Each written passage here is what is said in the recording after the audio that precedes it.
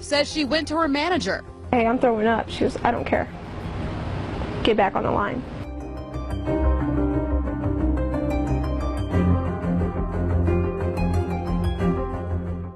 Elizabeth Taft says these images show the aftermath of what was a I was going back and forth to the bathroom, puking my guts out. I was sweating. I was drenching in sweat. I felt weak. Bad day at work. She says things got worse and she headed outside where an employee of a restaurant next door came to her aid, called for an ambulance, took these pictures, and posted them to Facebook with the caption, "If you plan on eating Freeport Subway today, I advise you not to." Why didn't you leave work? Because if I knew if I left work, I would have lost my job.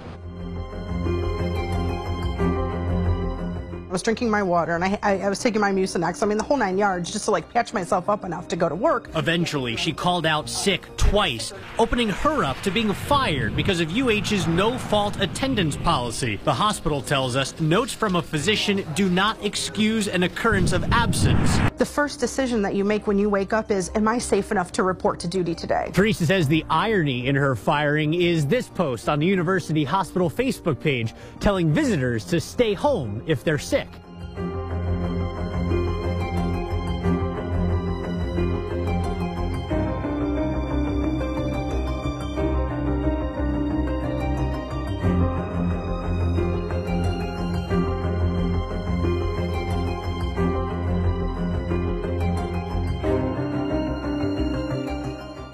This is an issue that impacts every single person in the country because, frankly, everyone gets sick. I'm a nurse, so I know the failure to allow workers to earn paid sick days isn't just harmful for families and individuals, it's harmful to all of us. Access to paid sick days has a direct impact on public health.